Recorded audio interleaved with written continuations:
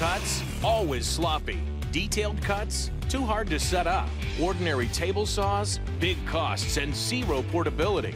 Here's a better idea, a workshop that's portable. It's the all-new Rockwell Blade Runner X2, the go-anywhere, cut-anything compact table saw. It's lighter weight than the original Blade Runner, but has more cutting capacity for wood, metal, plastic, and even tile. With blades on board and blade changes in less than 3 seconds, Blade Runner X2 will slice your work time, delivering professional results lightning fast. Plus, you can control the cut with 2 hands for amazing accuracy and connect a vacuum for mess-free cuts. The all-new Blade Runner X2. Anytime, any place. We came, we sawed, we conquered. The affordable workshop for everyone and everywhere. Get your Blade Runner X2 today.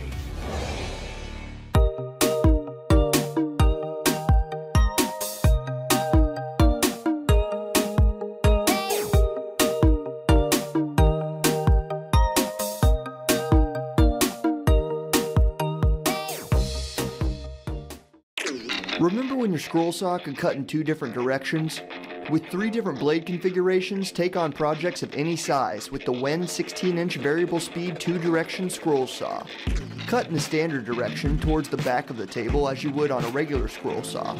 Or swap the pin blade over to the 90-degree position for infinite ripping capacity.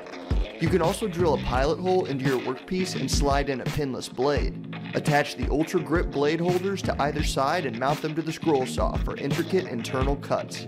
These specially designed blade holders are easy to install while also preventing the blade from coming loose.